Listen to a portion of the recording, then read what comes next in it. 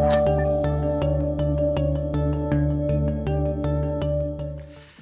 folks, it's Thursday again already, can you believe it?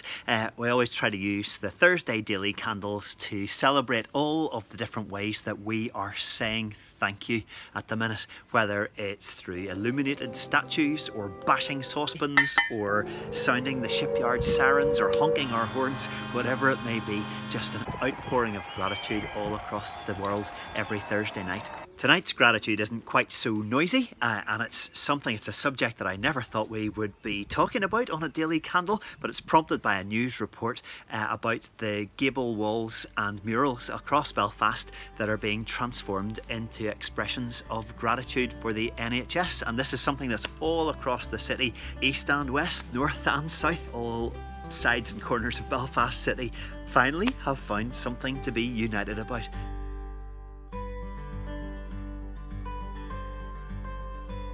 And of course, it's not just a Belfast thing or a Northern Irish thing. There have been little explosions of artwork on walls all across the world. And so I thought tonight, before we light our candle, we could just celebrate some of the most beautiful of them.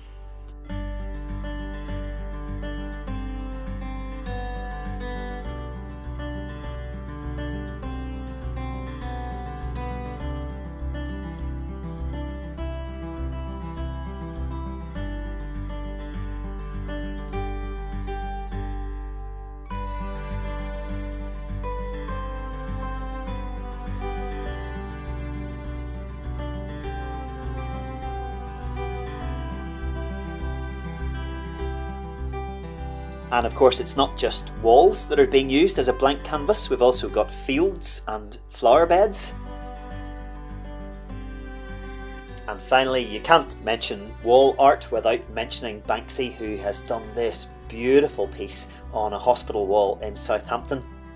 And just incidentally, this is a little bit of a tangent, but Banksy has also revealed that even when in lockdown, even when stuck in his house, he wasn't letting his talents go to waste. How cool is this? A Banksy in his very own bathroom.